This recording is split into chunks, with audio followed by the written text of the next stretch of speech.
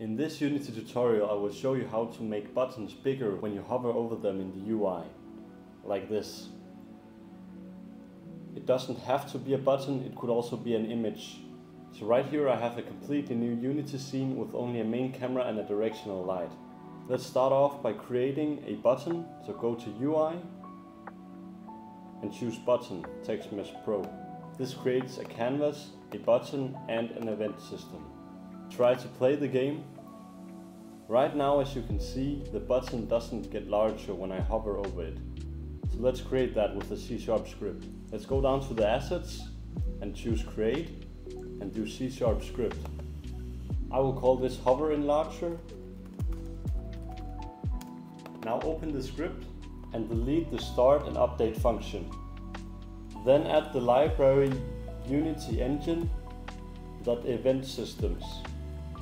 After that we'll add two event interfaces, one called iPointerEnter handler and one called iPointerExit handler. Right now they're giving an error, so hover over it, choose show potential fixes and do implement interface. Do the same thing for this one. Now we have this function which will trigger when we hover over the button and this one when we unhover. Let's create a few variables. First we'll create a public float called size difference. I'll set this to 1.05 as a default. Then we'll create two private variables, one vector2 called original size and a private rect transform called rect transform. Now we'll go into the awake function where we will get the rect transform like so. After that we'll set the original size to be equal to the rect transform dot local scale. Now we can go down into the two functions.